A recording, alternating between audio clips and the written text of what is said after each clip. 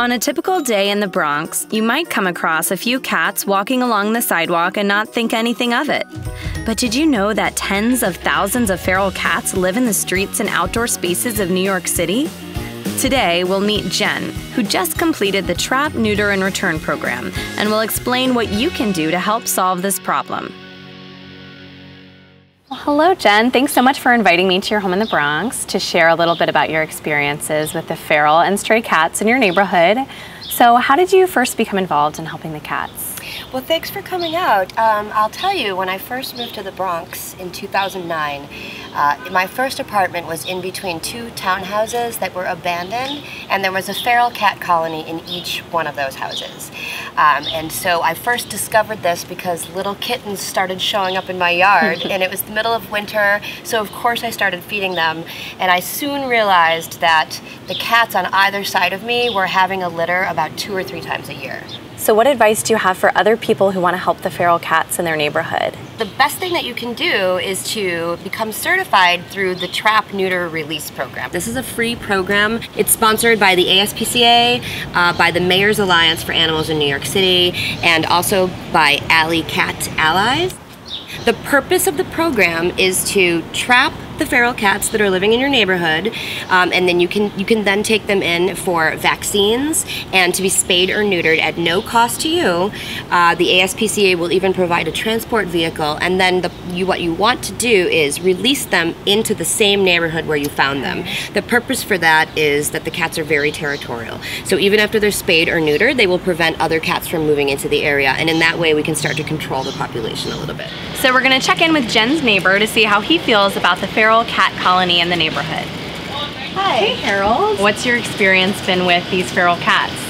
Oh my goodness, when did my backyard become a breeding pen for every cat in the Bronx? I do not like these cats, and of course I want them gone. One of the things I'm coming to talk to you about is that I was recently certified through the Trap, Neuter, Return program.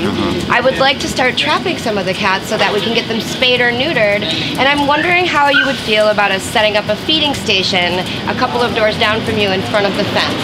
You know, first I'm saying, why are you feeding these things? It's just going to encourage them.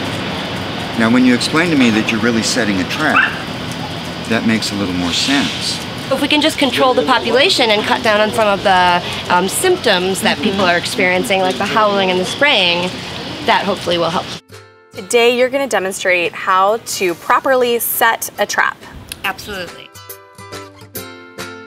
Today we are going to use my trusty helper, Olivia, to help us demonstrate. Like I was saying earlier, you want to set up a feral cat feeding station.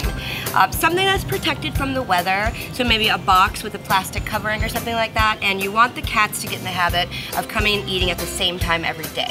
So you want to use some food that is very appealing to the cat. So we would put the tuna right in here, and we would want to get the cat in the habit. You might even want to put the tuna in a little bit farther just to get the cats used to coming in the back entrance and eating in the trap for a few days before you actually set it.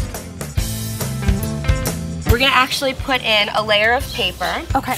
So in case Olivia gets nervous and has to use the bathroom, our trap will be protected.